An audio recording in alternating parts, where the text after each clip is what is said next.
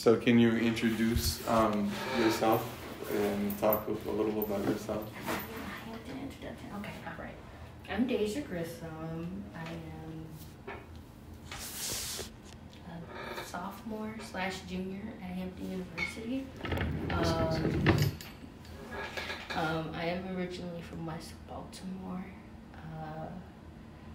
I went to a charter school called the Empowerment Academy for grades pre-K to third grade, and it was a very beautiful cultural experience. It was a charter school, but it was literacy through the arts program. So we had a lot of dancing, theater.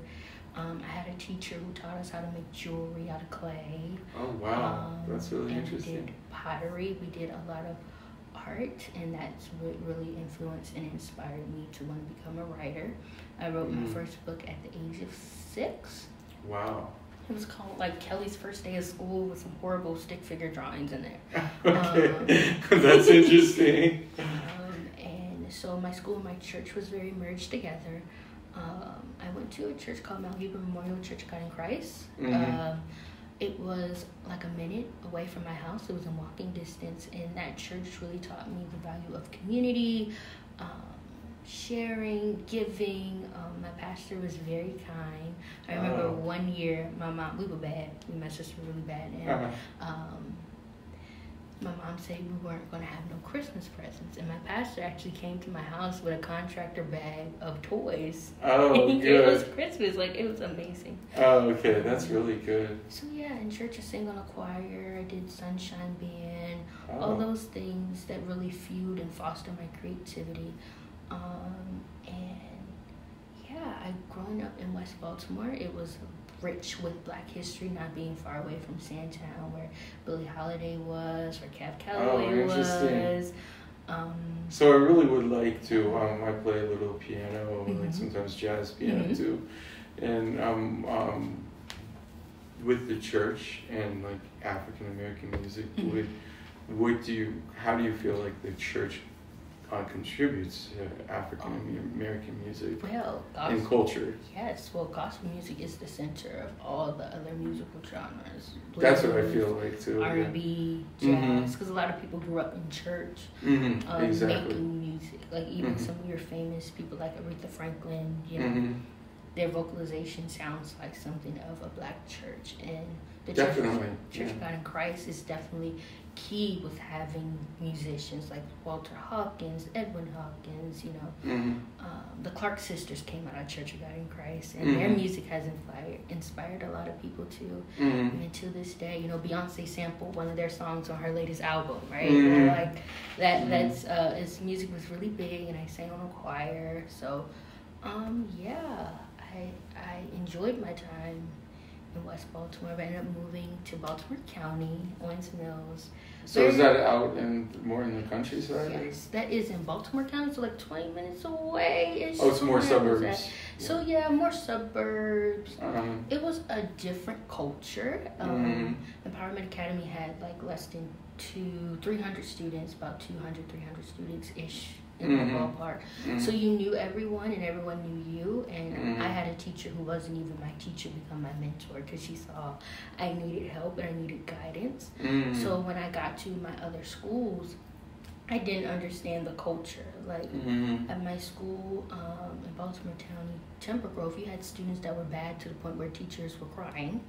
I walked past the hallway. Now, this was a true story, and there was a kid standing in a locker, and the teacher was just begging the kid to get out the locker.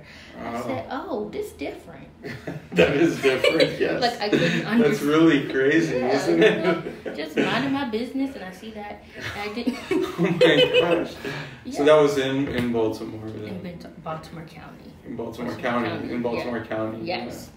So it was rougher there than within Baltimore City. Yeah, that's interesting. Yeah, because do you feel like the educational system in the U.S. is kind of collapsing and falling apart in elementary and in high school and my wife, she last year she taught as a substitute for like elementary schools in Hampton. And she really paid attention to the kids they really needed somebody to listen to them. But some of the teachers would just yell. They would just come in and just, like, my wife is very soft-spoken and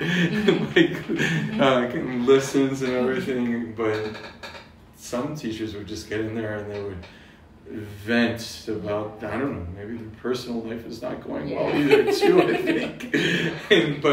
But she actually, surprisingly, even though she got a master's degree in English from VCU, really liked teaching the younger kids, and then now she's teaching in the high school. But I mean, there's so many.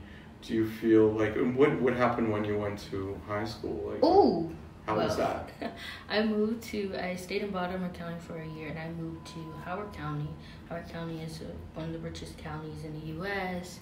Okay, is that in Maryland? Maryland as well? Yes. But it's not in Baltimore? No, it's not in Baltimore. Howard County is like... So you were part of a privileged kind of area, community then, to some extent. To some extent. Yeah. So what do you think about all of those inequalities in America? It's I feel like, well, for me, I can talk to you about Howard County. Good. I feel like Howard County Public Schools fails Black children.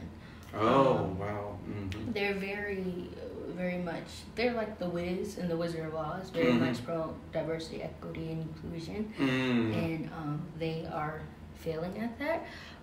Presently, they probably are doing better, but I went from being into a predominantly Black school that had connected to a Black church and did stuff with a standard of excellence. I'm like, I'm not going to say what I was going to say just then. No, that's fine. No, I was about to say something shady. Okay. Okay. Howard County schools where it was like they would sit the Black children in the back where I live in Ellicott City in elementary school. Like they would sit the Black children in the back of the classroom, or like you would get yelled at. So you definitely have experienced some trauma there. Yes, I mean elementary school. I was in 5th grade in Howard County in Ellicott City. It was wealth everywhere. Middle school wasn't too bad because you had a mixture of people. You had staff and administrators that actually care. Similar to Empowerment Academy, like I was able to just go. So middle school wasn't that bad. That's interesting. Yeah. Because I tend to think of middle school as like a place where I told my wife, like, don't go to middle school and teach in middle school but I mean I think I was wrong to do that. Just because people are growing up then and going through some certain changes, and sometimes it's very difficult to deal with rebellious people, but on the other hand that's also probably not right, because I mean there are a lot of those kids need support. They need the good teachers, and it does seem like a lot of people are moving out of the profession of teaching because of things like you were talking about, or other things that we were talking about that we will not mention here. But I think that's a reality. A lot of people are like, why go through all of this? But on the other hand, we need teachers. We need a more equitable society. So you talked about diversity and equity and inclusion not really working. So can you talk more about that? I mean, so middle school was fine. I had teachers and professors who really supported me. Like I would write stories. I wrote a whole story because let's see, I wrote Up From Eden.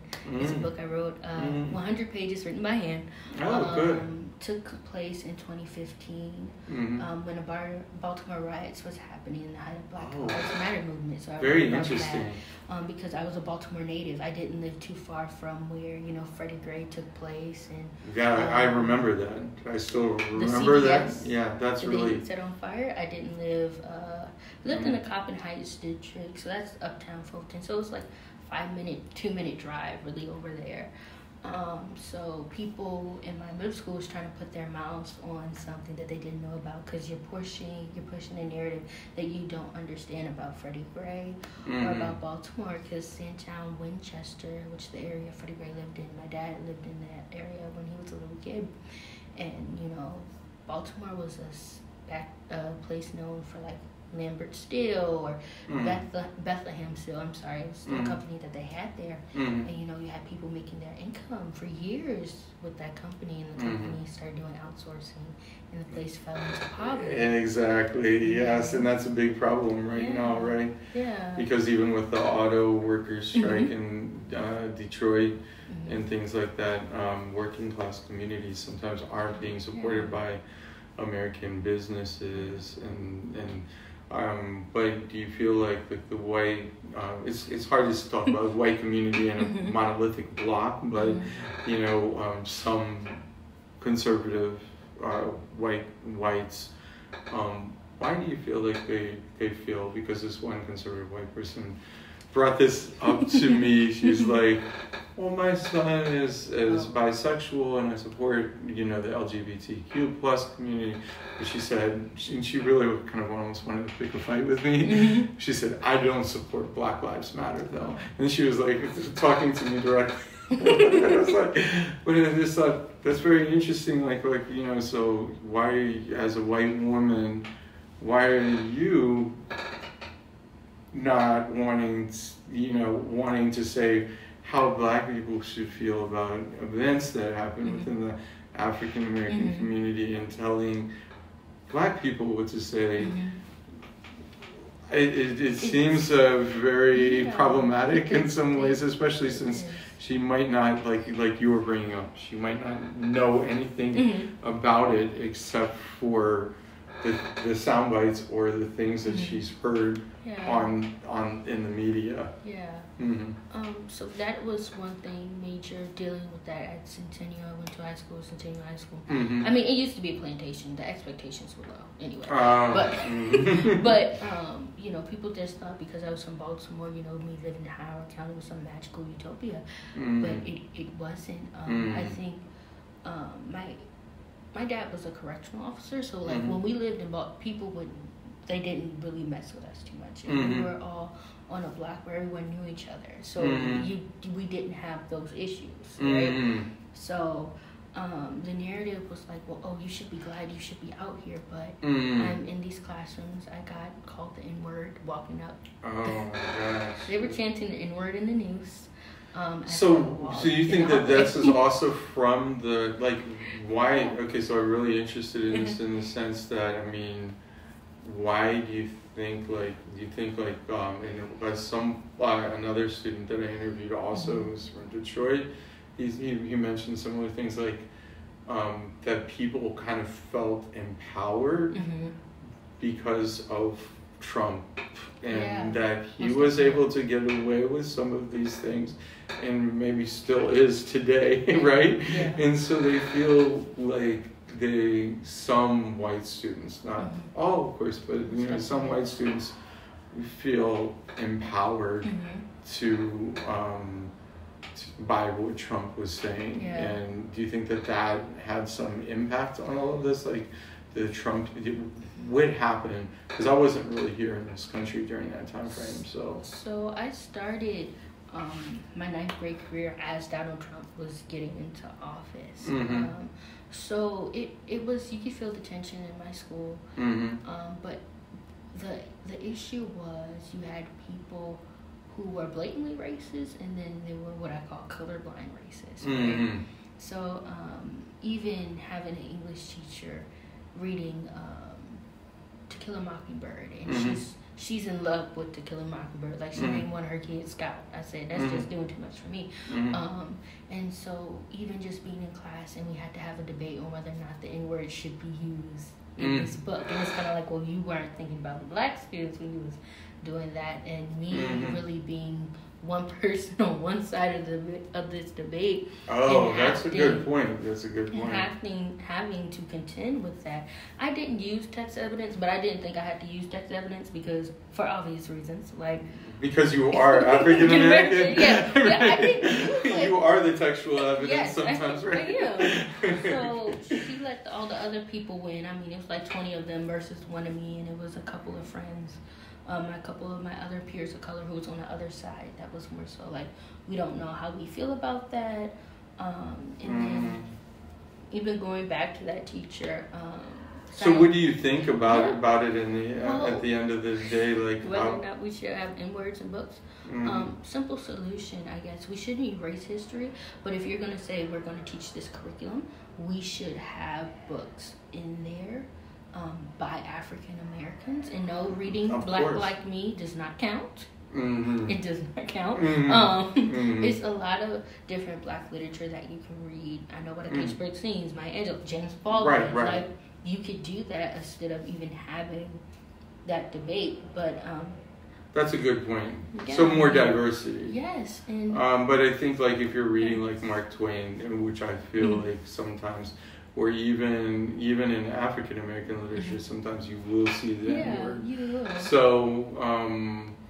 So I think like maybe also just referring it as the N word, but then also I think having the students talk about it and the racism that existed within American society. It still does exist. And still does exist. Yeah, of course. Yeah. I went to her because it's the GT research program, and I was signing up. Like my thesis was going to be like how African American literature impacted American culture, and she basically told me, well, it's a good thing, but you can't really say these things because Black books are starting to be incorporated into the curriculum because middle schools are reading The Hate You Give at that time. They were only reading The Hate You Give at that time because of the height of the Black Lives Matter movement. You guys don't care. Like, you guys really don't care. Like, if I were to go to administration today or tomorrow, you guys really wouldn't care. Because my sister went to the same high school, and it was worse. You had people, my sister had a teacher who sat the Black kids in the back of the classroom because she could tell the difference between them. My sister had a 4.0 GPA. People didn't believe she was from Baltimore because she had that high of a GPA. They didn't believe she was Black American because she had that high of a GPA, right? Right. Like, and my sister going on to study at Yale, right? Doing different things, being an historian, going to Johns Hopkins. She dropped out, but that's okay. That's a whole nother thing. Right. But like, it was an idea that we weren't intelligent because of our skin color and where we were from, and that's not true, because the fact of the matter is I know how to do my work better than you, right? In some degree. Not to be cocky, but... So do you feel like that the U.S. has become more racially polarized as like time has more divided, or has it... what has happened in your viewpoint? Like since, I mean, the Barack Obama was president at one point, and for 2 terms, but there's obviously so much work to be done, and yet and how do you think like all these divides and all these different viewpoints, and like as you said, even also colorblindness. How can we try to resolve some of this? I mean, it may not be resolved in the short term, but what are your ideas about it? Now, do you want a more biblical answer, or do you want the social answer? It's I think both. You can give both. This is your interview, As a Christian and having the Christian worldview and growing up where faith was the anchor of everything I did, and having a close relationship with Jesus, I think it's a heart problem, right? I really do think it's a heart problem. These people don't wake up and do evil, racist things like Dylan Roof because it's really a heart problem. That's a good point. I think if you... And you don't even have to be Christian to believe that. It's just like a spiritual problem. But do you feel like it's become easier for people to hate in this country? And it's a paradox. Like a country that has built itself upon Christianity, but you don't see the love sometimes in the country. Like, where is it? Well, we could argue whether or not it was really built on Christianity. Because Thomas Jefferson was a theist, so was George Washington. Jefferson wrote a whole different version of a Bible that... Anyway. But even the fact that there's so many churches throughout the United States but there's not many people practicing loving their neighbor. Yeah, it feels like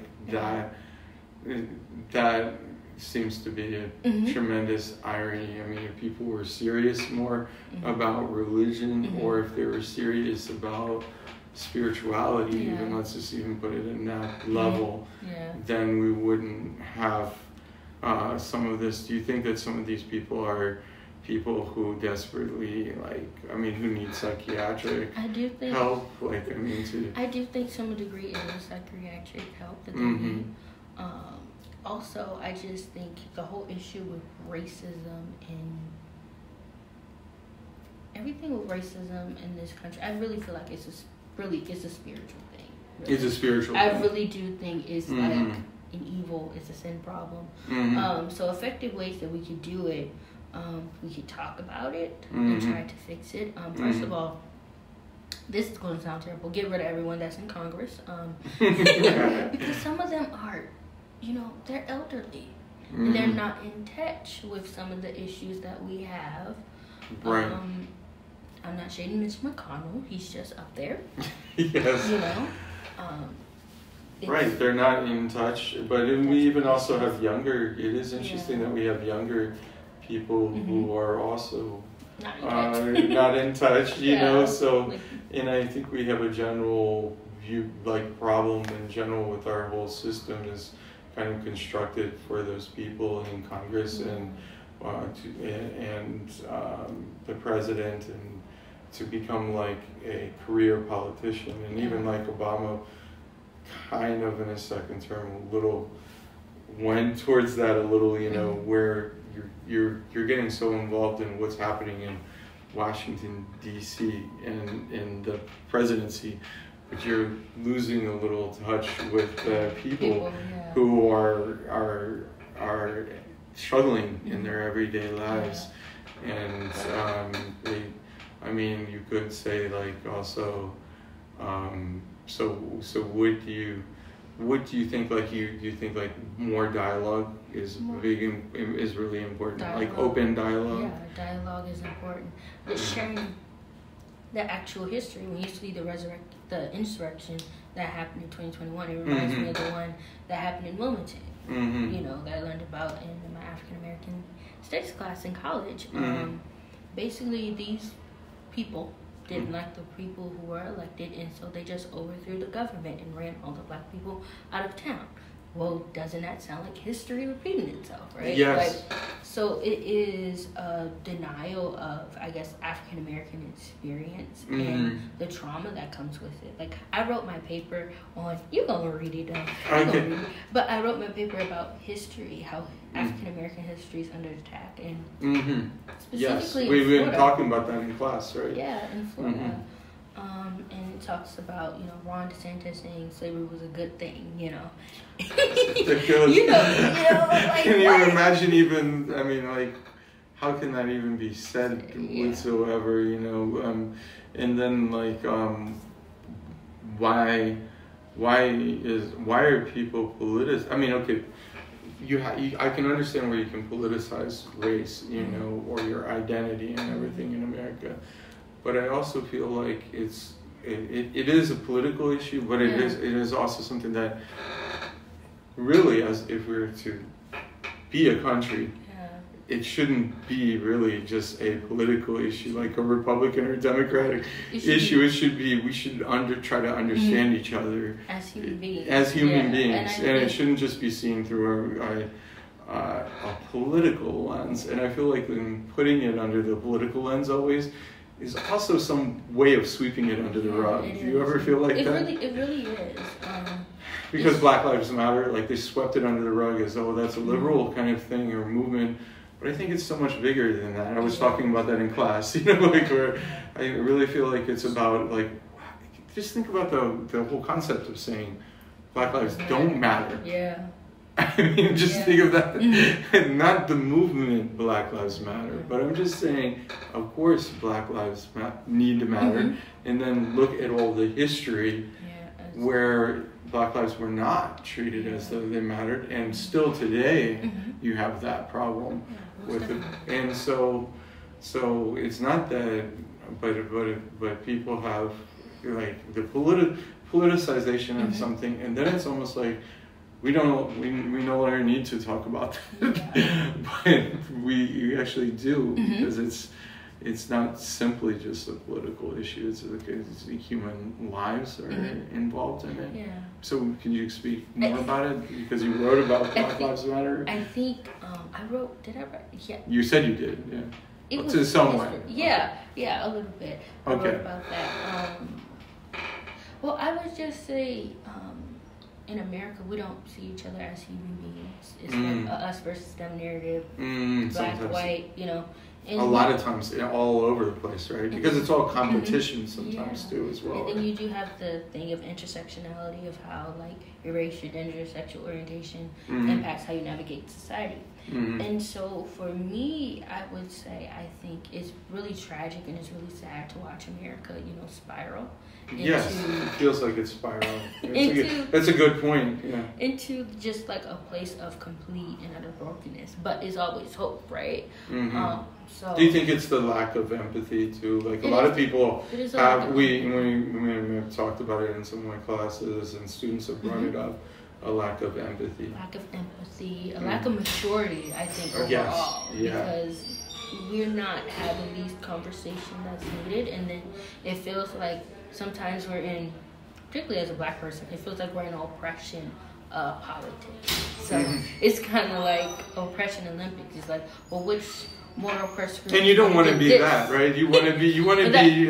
You want to also talk about just who you are, and it's not just like a political statement always, or for a party or something. You are black, but it's like I'm black, but I'm more than that. Right? Yeah, more than whatever it's constructed to be in this country, right? Yeah.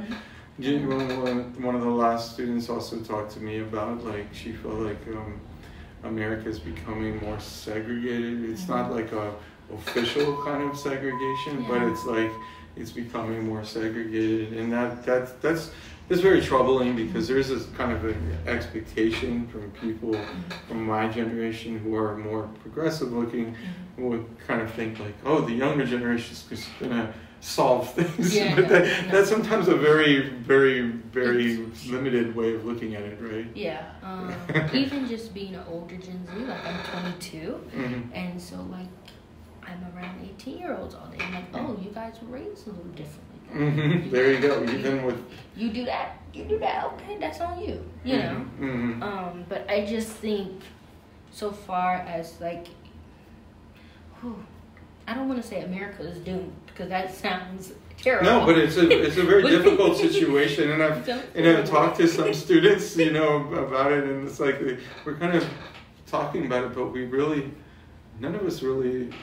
Nobody really knows what's happening. Like, what is happening? We need a lot of prayer. Yeah. Like I said, my Christian faith, one thing that I've learned being a Christian, I got saved when I was like 5th grade, around 5th grade. One thing that Jesus had to really teach me, because I really hated white people. And that is a contradiction to the whole entire faith. But one thing he had to teach me is like, they're people just like you, and you have to forgive them, right? Because they're dealing with a level of brokenness that you may not see. Even though it seems like they have more privileges in society and stuff like that, they're still human. They still cry. They cut themselves, they're going to bleed. Right. So it's not that I take a passive approach. I just try to gauge and understand the person where they are, instead of just outright judging them. And I think working for the HCC Times, working for McCollum Great Liberator, I had a shift in almost like my political viewpoint, because I was writing stuff about like womanism and intersectionality and stuff like that, and I'm like, well, wait a minute. I don't think that is necessarily befitting to me, because sometimes when you go into those other spaces, it feels like you're othered, because I'm first both Christian and black. So sometimes liberation theology or liberation politics contradict things of the faith, right? Because for me, I can't be like, I hate all white people, because that's not with the faith teachers, right? Right. But we can recognize, even as like Black Christians, that hey, racism is a thing. It impacts us, right? And we even see the influence of the Black church being a part of the resolve for racism and early civil rights movement. You saw like people like Dr. King, like ushering that in, and you know, my church being found by a man, C.H. Mason, who was slavery, you know, who came out of slavery, right? And when you get to very, very much church nerd, but church history, like the Azusa Street Revival, we had people like Reverend William J. Seymour, who had the vision in the early 1900s to have an integrated church, right? And that's what they were working towards, and have the formation of the Church of God in Christ. And then it was white ministers a part of the Church of God in Christ, but they left the Church of God in Christ to form the Assemblies of God because they didn't want to be in church with other segregation. Yeah. But now we have... A long time ago, I actually attended a Black church. I was like, my wife and I, we both did. So, and we were part of the choir too. Ooh, so it was interesting. What church was it? But it was not it wasn't like a Baptist church. It was tied to the college where we were teaching at an HBCU, which was St. Paul's College, which eventually closed down. And it was an Episcopal church, so it was a little different. I mean, I think I don't know. I would say that maybe it's different than some experiences. You know, maybe a little closer to my wife is an Eastern Orthodox Christian because she comes from Serbia. But I'm kind of like open-minded person, like spirituality. I like spirituality. I've gone to different even different faiths, and I see the interconnection of things. I think spirituality is really important, but we enjoyed being part of that community, you know? But I just feel like it's a shame that like a lot of times that America is so segregated in a lot of ways. In some ways, and that part I think is a problem because we need to communicate on a deeper level. And I think like white privilege, I think that's something that white people could like understand more and fight back against a little, like not. The society is structured where there is this white privilege that exists, but on the other hand, like you can acknowledge it and you can also try to change it. Like you could be an instrument of change instead of being like, I feel guilty, so let's end the conversation right now. That's what I feel like a lot of America is based on right now. Is like the part is like, I feel guilty, I don't want to, let's end the conversation right now. But I don't think that's not a mature response. You're going back to the maturity. It's not a real response. And if we really talk to each other and try to listen to each other, find out more about what's happening, and try to be more instruments of change to some extent. But what do you think about the prospects of that in our society? How divided it is now? Well, I thought about my grandmama. I have a white adopted grandmother. Who, you know, my mom worked at Johns Hopkins back in the day. She worked for the Africa Live Division, so she's well traveled in the world. Like she speaks French. She married a Frenchman in the 60s. Like she went to Oberlin. So she's a Quaker. She's a Quaker, and she's very much active in our community. So like even having my grandmama there, like taking me to Black History museums, right? And this is an older white woman, right? But taking me to Black History museums, showing me art, you know, in different pieces. You know, taking me to see Streetcar Named Desire, like so. It is those people that you can have in your life, even though that there may be different races than you are, you can still have that inner connection. Of course. If there was more dialogue too, then we could be learning more from each other. There is more dialogue a lot of times in everyday life, but there's also not sometimes. So even the story of how my grandmama and my mom got together, like my mom was pregnant with me, it was a difficult pregnancy, a baby, and she heard about it, and she wanted to kind of just be a part of the journey and the experience. So it's kind of like, okay, that's not someone doing something out of white guilt or anything like that. That's just having just regular human concern, right? Right. So that's how that bond, and I think she'll be brilliant to interview for your book, because my girl's well traveled. So that's interesting. That's a beautiful bond to have, right? I think it's also very interesting, like how you talked about, like how you like when you were younger, you grew up hating white people. So I think that you need to talk a little more about that, because I think like that's okay to bring it up, and then also like how do you feel like those kind of barriers could be broken down in some ways, or deal with it, you know, instead of like just like saying like, oh, that sometimes doesn't exist, or that doesn't happen, you know. So for me, that part of not liking the white people started kind of at a very young age. I was at a part like Baltimore is one of the first city to adopt Jim Crow laws, and redlining is very prevalent in the city. So I didn't know that. Like, I mean, I kind of saw like Baltimore as more predominantly African American, so in the city. In the West Baltimore. Oh, so it's only in one part of it. It's West Baltimore. So like when you go to Baltimore, it's really wild. It's wild. West Baltimore is predominantly African American. There's a lot of food deserts. It's nothing but row homes. You could go like 10 blocks and not see a grocery store. But if I were to go to East Baltimore, where it's more like mixed race, it'd be grocery store, businesses off the Wazoo, right? So Baltimore was very prevalent in just that distinction of going to the other side of the street, knowing where you were and where you were supposed to be, right? Like my mom graduated. And so it's also that feeling of being. So that maybe also made you feel that way, because you're it's like you're feeling suffocated. Like, why am I being denied certain opportunities? Is that correct? And so I had I have family over East Baltimore. East Baltimore is prettier than West Baltimore, and I don't think that's a coincidence because it's a higher white population, right? And so even my mom, you know, she was a part of the busing back in the day, back in the 70s, and so like she went to a school in part of Baltimore, and it was like if you were as a black kid, you had to be out by a certain time. If you didn't catch that last bus, you would probably get jumped by the white kids. You know, being the first integrated class of 1978 in City College. Like, think about that. Like, that's really wild.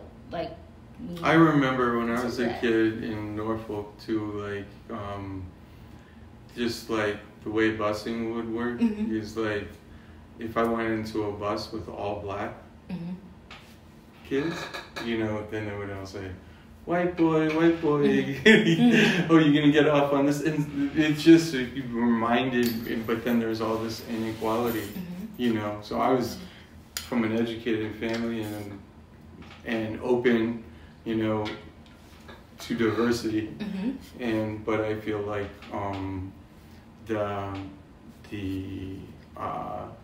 the society has all of these prejudices, and it's just, I think it's unfortunate, because we could be so much more, and kind of like when Obama came around and there's that opportunity, I felt like that's good, that's a beginning, but I feel like America just has so much of like the racism built into it, and then like even one of my friends in middle school in Norfolk, like he was tall and African American, and there was a white man who tried to run over him with a pickup truck. So back, this is a long time ago. This is way before you were born. But that was in the time frame when breakdancing was popular, and I was doing breakdancing with the black community too. And it just, but I feel like that was like, there's just like, these things have not gone away, and it's just like, and then the solutions that are being proposed, it's not like politicians aren't solving it, ordinary people aren't really solving it. I think you were bringing that up too, and it's like, and then we're involved in it, and there needs to be, that's why I think like an interview like this is also very important. There needs to be dialogue, there needs to be communication, there needs to be truth said, and you know, otherwise how are we going to bring about any kind of change? And that's what I aspire to do, because I told you I'm going to be a filmmaker and all. So what I saw growing up, like as a Black Christian, a lot of the Christian content wasn't made for Black people or people of color. So what I wanted to do, Love Alive, is what I want to title my entertainment company, is to create a space where Christians of color and African Americans can have the outlet to express themselves, but also contend for the faith, and also express how they live in a different worldview. Like they have a different worldview, right? And it's not that we're eliminating white people in that story. It's a place to have those Black and brown faces focus on, but still, of course, have white people and have like theological opportunities and creative opportunities to do that. Right, but it doesn't have to be the central message. Right? Yeah. So it is a great place to start having dialogue, even just in the church community. Because then it might see a different viewpoint of the African American community, rather than seeing the African American community in a more minority environment where you're a minority, which is also part of the African American experience, right? So both. All right, or even not doing both, just doing one, it's fine. So I think, like, do you think that it can also reach a broader audience as well, too? Yeah, most definitely. It would be able to reach a broader audience, and people can see themselves. Because when you think about, like, the Christian faith being on the rise in, you know, the continent of Africa or in Asia, and you would see, I remember one girl was telling me, she came to our club, she was saying she didn't know there were any other Asian Christians, right? So that says something, right? And media is such a powerful tool to have those conversations. And I think it was a shifting in maybe even church culture in America, with 2020 and, you know, the Black Lives Matter, people, I guess, were more realizing. I think the pandemic made people realize the value of life, right? The sanctity of human life, right? Do you feel like sometimes it did and sometimes it didn't? Sometimes it didn't. Because I feel like today in America, in certain settings, in certain contexts, we are still arguing over what is life and what isn't life, right? So so definitely, and also sometimes very much on a superficial level. Like it's like let's just make it entirely about abortion or entirely about certain things, but like actual human life and our lives in this world. Sometimes I feel like we're not doing always the best job of even understanding people, and even like with the pandemic in general too, and you know, and then going back to like anger or hatred or different things that exist all around the world. It's like I think since the pandemic has become a little easier for people to just be angry and take things out in violent ways. I don't know if you feel like that's happening. It is, most definitely, and I feel like we're just becoming desensitized to violence. Like, to be honest, I don't understand why after the DC sniper shootings happened, why we don't have why. How is it that I wrote that was scary? That one, and that was what was it? Like African American man, and then the young man, and he was molesting the young man, and then that was a horrific kind of thing. But then they all thought they thought this serial killer has to be a white person because there were a lot of white serial killers, and it's true. But I mean, at the other. And it's just like also symptomatic of all the violence. There's just like a lot of violence in American society. And we could bring up situations like ALEC, the American Legislative Committee. Why are these companies such as Wendy's and I believe Walmart is a part of it lobbying Congress, right? And NRA is lobbying Congress.